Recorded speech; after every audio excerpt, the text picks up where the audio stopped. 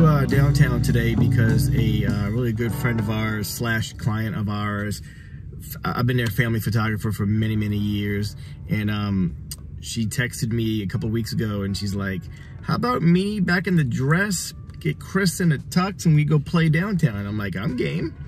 So today is that day. So if you've been following me at all on my channel, you know I like to photograph at the end of the day because basically it is the most beautiful light you're gonna have, that last hour and a half of sunlight. You know, the colors are good.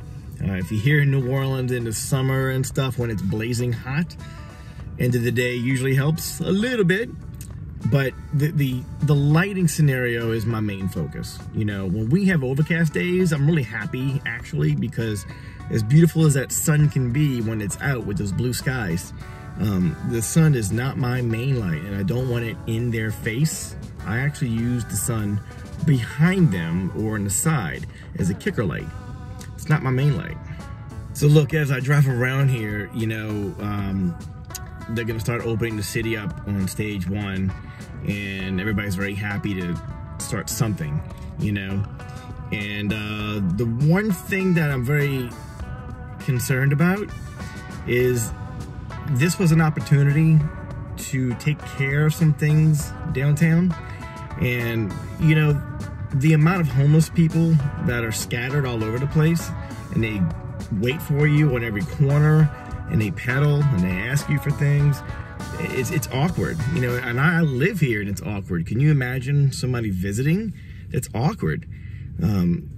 Our mayor wants to put spots in between the two parishes, like Jefferson Parish in New Orleans, put cops right there and then ask people, do they know we're still in a lockdown back and forth? And I'm sitting there going, well, wait a second. These are working people, okay? You've got people already in the city making number 2 in your city, and we haven't fixed anything about that yet. It's sad. Sad. That's something you don't see every day. As a natural light photographer, this makes me very happy. Clouds. Texture in the sky. That's right.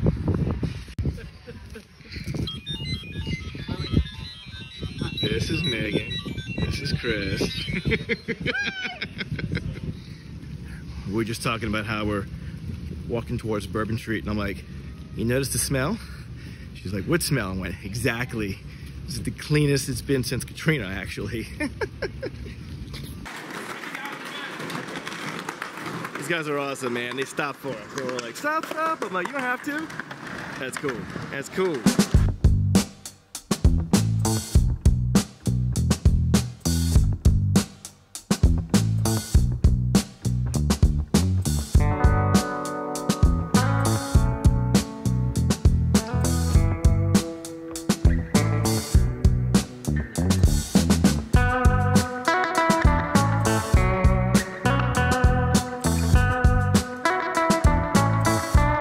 Wherever you are in your hometown, last 30 minutes of light, go find the best spots for you to be, with a view, how the sun will work with you, not against you, which is why I like this time of day.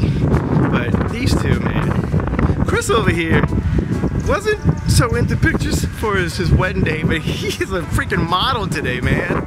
Model.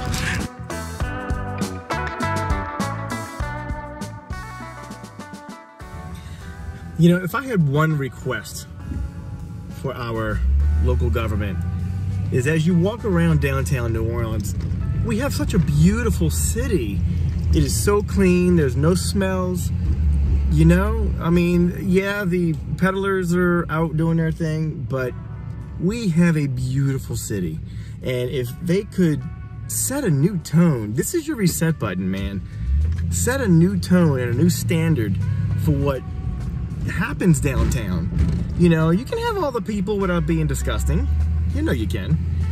And that's what's a shame. I don't want it to go back 100% too quick because I'm loving my city like this. It's so nice to walk around and not smell urine in the streets even on Bourbon Street.